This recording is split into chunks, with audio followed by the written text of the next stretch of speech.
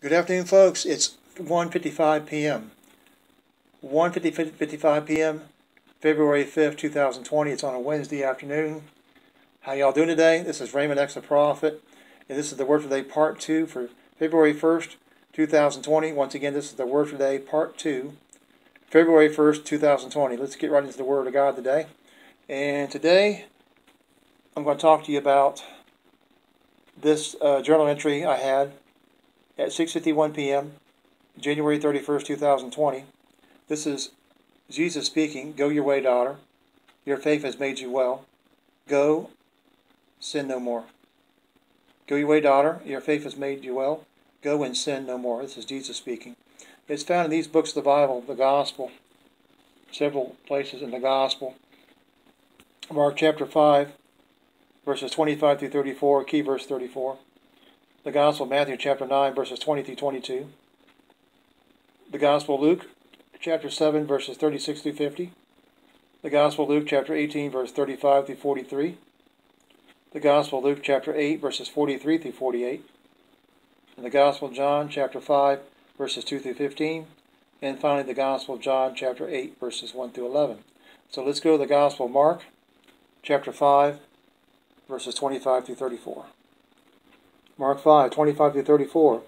Now a certain woman had a flow of blood for 12 years, and had suffered many things from many physicians. She had spent all that she had and was no better, but rather grew worse. When she had heard about Jesus, she came in behind him in the crowd and touched his garment. For she said, "If I only may touch his clothes, I shall be made well." Immediately the fountain of her blood was dried up, and she felt in her body that she was healed of the affliction. And Jesus, immediately knowing himself that power had gone out of him, turned around in the crowd and said, "Who touched my clothes?"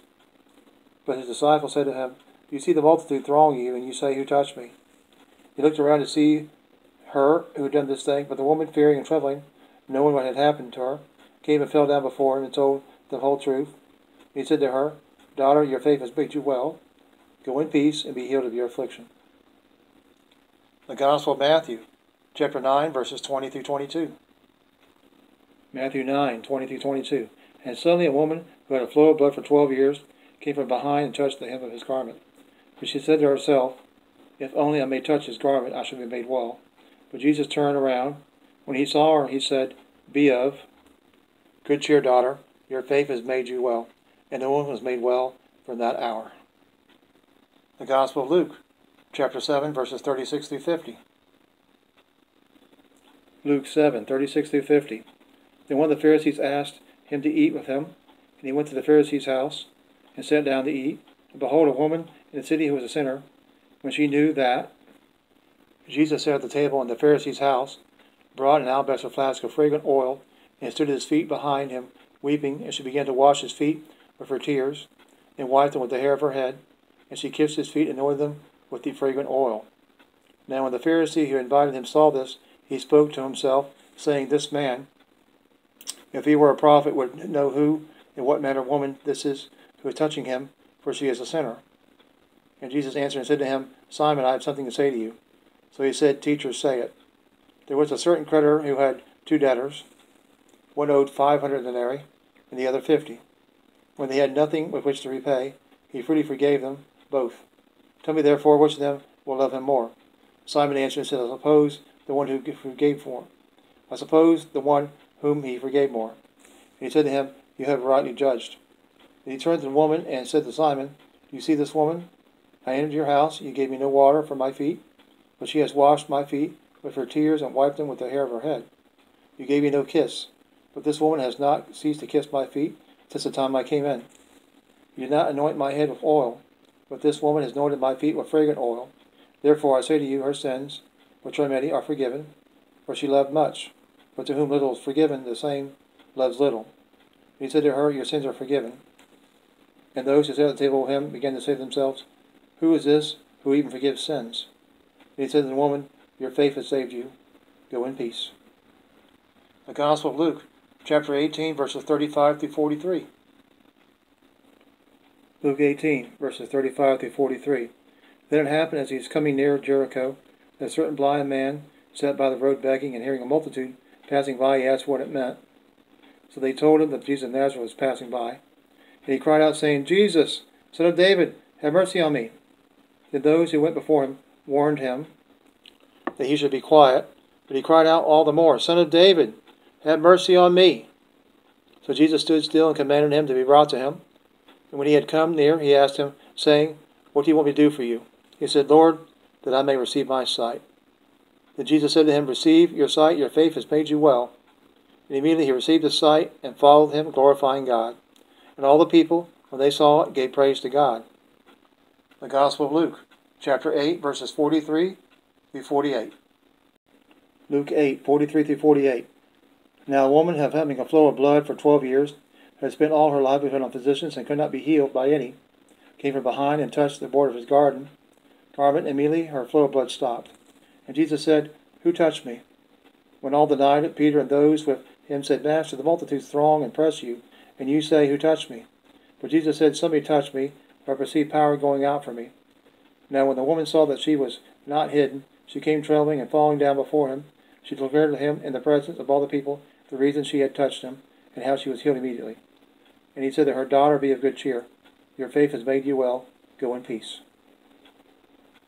The Gospel of John, chapter 5, verses 2 through 15. John 5, 2 through 15. Now there is in Jerusalem by the sheep gate a pool, which is called in Hebrew Bethesda, having 5 porches. In these lay a great multitude of sick people, blind, lame, paralyzed, waiting for the movement of the water. For an angel went down at a certain time into the pool and stirred the water. Then whoever stepped in first at the stirring of the water was made well of whatever disease he had. Now a certain man was there who had an infirmity 38 years. When Jesus saw him lying there, and knew that he had already been in that condition a long time, he said to him, Do you want me to be made well? The sick man answered him, Sir, I have no man to put me in the pool when the water is stirred up, but while I am coming, another steps down before me. Jesus said to him, Rise, take up your bed, and walk. And immediately the man was made well, took up his bed, and walked. And that day was the Sabbath. The Jews therefore said to him who was cured, It is the Sabbath. It is not lawful for you to carry your bed. He answered them then, Who may be well? He who may be well said to me, Take up your bed and walk. Then they asked him, Who is this man who said to you, Take up your bed and walk? But the one who was healed did not know who it was, for Jesus had withdrawn, the multitude being in that place. And afterward Jesus found him in the temple and said to him, See that you have been made well. Sin no more, lest the worst thing come upon you. The man departed and told the Jews that it was Jesus who had made him well. John chapter 8, verses 1 through 11. John chapter 8, verses 1 through 11. But Jesus went to the Mount of Olives. Now early in the morning he came again into the temple, and all the people came to him. He sat down and taught them. Then the scribes and Pharisees brought to him a woman caught in adultery. When they had set her in the midst, they said to him, Teacher, this woman was caught in adultery in the very act. Now Moses in the law commanded us that such should be stoned, but what do you say? This they said, testing him, that they might have something of which to accuse him. But Jesus stooped down and wrote on the ground with his finger as though he did not hear. So when they continued asking him, he raised himself up and said to them, He who is without sin among you, let him throw a stone at her first. And again he stooped down and wrote on the ground. Then those who heard it, being convicted by their conscience, went out one by one, beginning with the oldest even to the last. And Jesus was left alone, and the woman standing in the midst. When Jesus had raised himself up and saw no one but the woman, he said to her, Woman, where are those accusers of yours? Has no one condemned you? She said, No one, Lord. And Jesus said to her, Neither do I condemn you. Go and sin no more. Okay, folks and family, at 6:53 p.m., January 31st, 2020, he healed their sicknesses and diseases. He removed their infirmities by the power of his blood and the Holy Spirit. He healed their sicknesses and diseases.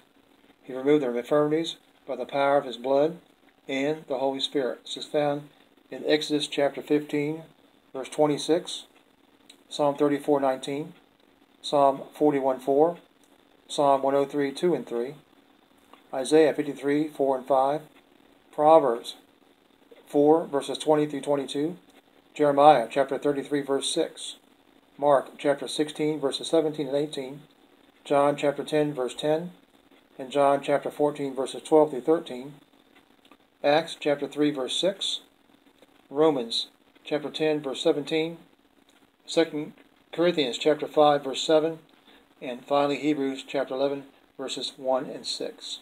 So let's go to the book of Exodus, chapter 15, verse 26. Exodus 15 and 26. And said, if diligently heed the voice of the Lord your God, and do what is right in his sight, give ear to his commandments, and keep all his statutes, I will put none of the diseases on you, which I have brought on the Egyptians, for I am the Lord who heals you. Psalm 34, verse 19. Psalm 34, verse 19. Many are the afflictions of the righteous, but the Lord delivers them out of them all. Psalm 41, verse 4. Psalm 41 and 4. I said, Lord, be merciful to me. Heal my soul, for I have sinned against you. Psalm 103, verses 2 and 3. Psalm 103, verses 2 and 3. Bless the Lord, O my soul, and forget not all his benefits, who forgives all your iniquities, and who heals all your diseases. Isaiah chapter 53, verses 4 and 5. Isaiah 53, 4 and 5. Surely he has borne our griefs and carried our sorrows. Yet we esteemed him stricken, smitten by God, and afflicted. But he was wounded for our transgressions. He was bruised for iniquities. The chastisement for our peace was upon him, and by his stripes we are healed. Proverbs chapter 4, verses 20 through 22. Proverbs 4, verses 20 through 22. My son, give attention to my words. Incline your ear to my sayings. Do not let them depart from your eyes. Keep them in the midst of your heart, for they are life to those who find them, and health to all their flesh. Jeremiah chapter 33, verse 6. Jeremiah 33 and 6. Behold, I will bring it health and healing, and I will heal them and reveal them the abundance of peace and truth. The Gospel of Mark chapter 16, verses 17 and 18. Mark 16, verses 17 and 18. And these signs will follow those who believe in my name. They will cast out demons. They will speak with new tongues. They will take up serpents. If they drink anything deadly, it will by no means hurt them. They will lay hands on the sick, and they will recover. The Gospel of John, chapter 10, verse 10. John 10, verse 10. The thief does not come except to steal, and to kill and destroy. I have come that they may have life, that they may have it more abundantly. John chapter 14, verses 12 and 13. John 14, verses 12 and 13. Most assuredly I say to you, he who believes in me, the works that I do, he will do also, and greater works than these he will do, because I go to my Father. And whatever you ask in my name, that I will do, that the Father may be glorified in the Son. If we ask anything in my name, I will do it. The Acts of the Apostles, chapter 3, verse 6. Acts 3 and 6. Then Peter said, silver and gold I do not have, but what I do have I give you. In the name of Jesus Christ of Nazareth, rise up and walk. Romans chapter 10, verse 17. Romans 10 and 17. So then faith comes by hearing, and hearing by the word of God. 2 Corinthians chapter 5, verse 7. 2 Corinthians 5 and 7. For we walk by faith, not by sight. Hebrews 11, verses 1 and 6. Hebrews chapter 11, verse 1. Now faith is the substance of things hoped for, the evidence of things not seen. Hebrews chapter 11, verse 6. But without faith it is impossible to please him, for he who comes to God must believe that he is, and that he is a rewarder of those who diligently seek him. Okay, folks, and family, the next entry in my journal is 6:54 p.m., January 31st, 2020. Jesus turned 6 jugs of water into wine. That is, Jesus turned 6 vessels, jugs of water, into wine. This is found in the book of John, chapter 2, verses 1 through 10. John 2, 1 through 10. On the third day there was a wedding in Cana of Galilee, and the mother of Jesus was there. Now both Jesus and his disciples were invited to the wedding. And when they ran out of wine, the mother of Jesus said to him, they have no wine. Jesus said to her, Woman, what does your concern have to do with me? My hour has not yet come. His mother said to the servants, Whatever he says to you, do it. Now there were set there 6 water pots of stone, according to the manner of purification of the Jews, containing 20 or 30 gallons apiece. Jesus said to them, Fill the water pots with water. And they filled them up to the brim. And he said to them, Draw some out now, and take it to the master of the feast. And they took it. When the master of the feast had tasted the water that was made wine, and did not know where it came from, but the servants who had drawn the water knew, the master of the feast called the bridegroom, and he said to him, Every man at the beginning sets out the good wine, and when the guests have well drunk, then the inferior. You have kept the good wine until now. Okay, folks and family, the song I have for you for Spotify is New Wine by Hillsong Worship. New Wine by Hillsong Worship. I'll post that Spotify with About album link in the description box below. And I'll also post the YouTube link you see here in the description box below as well. Okay, the next entry in my journal is at 6:55 p.m., January 31st, 2020. The power of the Holy Spirit is with you and me. Embrace Him. Do not resist Him. He will guide you into all truth. The power of the Holy Spirit is within you and me. Embrace Him. Do not resist Him. He will guide you into all truth. This is found in these books of the Bible. John 1 and 33. Matthew 1 and 20. 2 Peter chapter 1 verse 21. Luke chapter 3 verses 21 through 22. Acts chapter 19 verses 5 and 6. Ephesians chapter 1 verse 17. Isaiah chapter 63 verse 10. Ephesians chapter 4 verse 30. Acts 7 and 51. Acts chapter 6 verses 9 and 10. The Gospel of Matthew chapter 12 verse 31. The Gospel of Mark chapter 3 verse 29. And the Gospel of John chapter 16 verses 13 through 15. So let's go to the book of John chapter 1 verse 33. John 1 and 33. I did not know him, but he who sent me to baptize with water said to me, Upon whom you see the Spirit descending and remaining on him, this is he who baptizes with the Holy Spirit. The Gospel of Matthew, chapter 1, verse 20. Matthew 1 and 20. But while he thought about these things, behold, an angel of the Lord appeared to him in a dream, saying, Joseph, son of David, do not be afraid to take to you Mary your wife, for that which is conceived in her is of the Holy Spirit. The book of 2 Peter, chapter 1, verse 21. 2 Peter 1 and 21. For prophecy never came by the will of man, but holy men of God spoke as they were moved by the Holy Spirit. Luke chapter 3, verses 21 and 22. Luke 3, verses 21 and 22. When all the people were baptized, it came to pass that Jesus also was baptized. And while he prayed, the heaven was opened, and the Holy Spirit descended in bodily form like a dove upon him. And a voice came from heaven, which said, You are my beloved Son, in you I am well pleased. The Acts of the Apostles, chapter 19, verses 5 and 6. Acts 19, verses 5 and 6. When they heard this, they were baptized in the name of the Lord Jesus. When Paul had laid hands on them, the Holy Spirit came upon them, and they spoke with tongues and prophesied. Ephesians chapter 1, verse 17. Ephesians 1 and 17. That the God of our Lord Jesus Christ, the Father of glory, may give to you the spirit of wisdom and revelation in the knowledge of Him. Isaiah chapter 63, verse 10. Isaiah 63, verse 10. But they rebelled and grieved His Holy Spirit, so He turned Himself against them as an enemy, and He fought against them. Ephesians chapter 4, verse 30. Ephesians 4 and 30.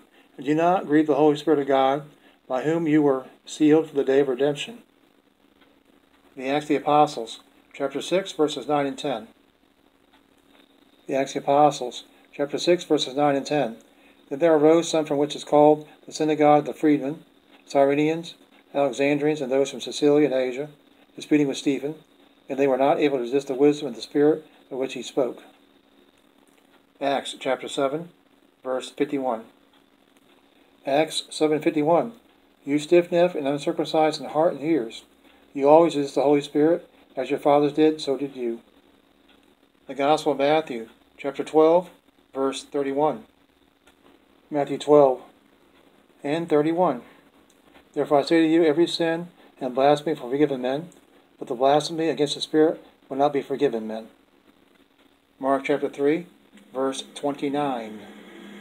Mark 3 and 29. But he who has blasphemies against the Holy Spirit never has forgiveness, but is subject to eternal condemnation, because they said he has an unclean spirit. John chapter 16, verses 13 through 15. The Gospel of John chapter 16, verses 13 through 15. However, when he, the Spirit of truth, has come, he will guide you into all truth, for he will not speak on his own authority, but whatever he hears, he will speak, and he will tell you things to come. He will glorify me, for he will take what is mine and declare it to you. All things that the Father has are mine.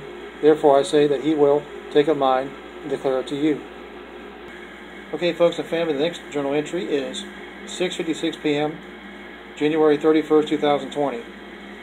Jesus washed the feet of his 12 chosen disciples. Jesus washed the feet of his 12 chosen disciples. This is found in the Gospel of John, chapter 13, verses 1 through 17. John 13, 1 through 17. Now before the feast of the Passover, when Jesus knew that his hour had come, that he should depart from this world to the Father, having loved his own who were in the world, he loved them to the end. And supper being ended, the devil having already put into the heart of Judas Iscariot, Simon's son, to betray him, Jesus, knowing that the Father has given all things into his hands, and that he had come from God and was going to God, rose in supper and laid aside his garments, took a towel and girded himself. After that he poured water into a basin, began to wash the disciples' feet, and to wipe them with the towel with which he was girded. Then he came to Simon Peter, and Peter said to him, Lord, are you washing my feet? Jesus answered and said to him, What I am doing you do not understand now, but you will know after this. Peter said to him, You shall never wash my feet. Jesus answered him, If I do not wash your feet, you have no part with me. Simon Peter said to him, Lord, not my feet only, but also my hands and my head. Jesus said to him, He who bathes needs only to wash his feet, but is completely clean, and you are clean, but not all of you. For he knew who would betray him. Therefore he said, You are not all clean. So he had washed all their feet, taken his garments, and sat down again. He said to them, You know what I have done to you. You call me teacher and Lord, and you say, Well, for so I am. If I then, your Lord and teacher, have washed your feet, you ought to also wash one another's feet. For I have given you an example, that you should do as I have done to you. Most assuredly I say to you, a servant is not greater than his master, nor is he who is sent greater than he who sent him. If you know these things, blessed are you if you do them. All right, folks and family, on the Word for Today, Part 2, February 1st, 2020. This is the last journal entry. 6:56 p.m., January 31st, 2020. And who is my neighbor? The one who is less fortunate than you. And who is my neighbor? The one who is less fortunate than you. This is found in the Gospel of Luke, chapter 10, verses 25 through 37. The Gospel of Mark, chapter 12, verse 31. Galatians, chapter 5, verse 14. Romans, chapter 15, verse 2. Romans, chapter 13, verses 9 through 10. Galatians, chapter 6, verse 2. And finally, the Gospel of Matthew, chapter 7, verse 12. So let's go to the book of Luke, chapter 10, verses 25 through 37. Luke 10, 25 through 37.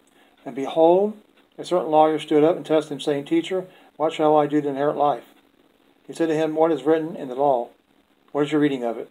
So he answered and said, You shall love the Lord your God with all your heart, with all your soul, with all your strength, with all your mind, and your neighbor as yourself. He said to him, You have answered rightly. Do this and you will live. But he, wanting to justify himself, said to Jesus, And who is my neighbor? Then Jesus answered and said, A certain man went down from Jerusalem to Jericho, and fell among thieves, who stripped him of his clothing, wounding him, and departed, leaving him half dead. Now by chance a certain priest came down that road, and when he saw him, he passed by on the other side. Likewise a Levite, when he arrived at the place, came and looked, and passed by on the other side. But a certain Samaritan, as he journeyed, came where he was, and when he saw him, he had compassion. So he went to him, and bandaged his wounds, pouring on oil and wine, and set him on his own animal, brought him to an inn, and took care of him. On the next day, when he departed, he took out 2 denarii, gave them to the innkeeper, and said to him, Take care of him, and whatever more you spend, when I come again, I will repay you. To which of these 3 do you think was neighbor to him who fell among the thieves? And he said to him, He who showed mercy on him. And Jesus said to him, Go and do likewise. The Gospel of Mark, chapter 12, verse 31. Mark 12 and 31. And the second like it is this: you shall love your neighbor as yourself. There is no commandment greater than these. Galatians 5 and 14. Galatians 5 and 14. For all the law is fulfilled in one word, even in this: you shall love your neighbor as yourself. Romans chapter 15, verse 2. Romans 15, verse 2. Let each of us please his neighbor for his good, leading to edification. Romans chapter 13, verses 9 and 10. Romans 13, 9 and 10. For the commandments: you shall not commit adultery, you shall not murder, you shall not steal, you shall not bear false witness, you shall not covet. And if there is any other commandment, all are summed up in this saying, namely, you shall love your neighbor as yourself. Love does no harm toward a neighbor. Therefore, love is the fulfillment of the law. Galatians chapter 6, verse 2. Galatians chapter 6, verse 2. Bear one another's burdens, and so fulfill the law of Christ. And finally, the Gospel of Matthew, chapter 7, verse 12. Matthew chapter 7, verse 12. Therefore, whatever you want men to do to you, do also to them, for this is the law and the prophets. That is, do unto others as you'd have them do unto you. Okay, folks and family, the Spotify song I have for you, Spotify worship song, So Will I, 100 Billion X. This is the live version. So Will I, 100 Billion X, the live version. This is by Hillsong Worship. And I'll post the Spotify web app link to that song below in the description box. Also, I'll post in the description box below this YouTube link you see here. Alright, folks and family, that is the Word for Today, Part 2, for February 1st, 2020. This is the Word for Today, Part 2, for February 1st, 2020. Love is the law. Love is the law. Number 1, love God. Number 2, love your neighbor. Number 3, love yourself. Number 4, tell others about Jesus. Okay, folks and family, I want to thank you for your 28 minutes of time. This is Raymond X the Prophet. God bless you and everything you do. Take care of yourselves. Remember, Jesus is coming soon, and so is judgment. Today is your decision day of decision making, your day of salvation, your day of repentance. Don't forget that judgment is also coming soon too. God loves you, and so do I. Take care of yourselves.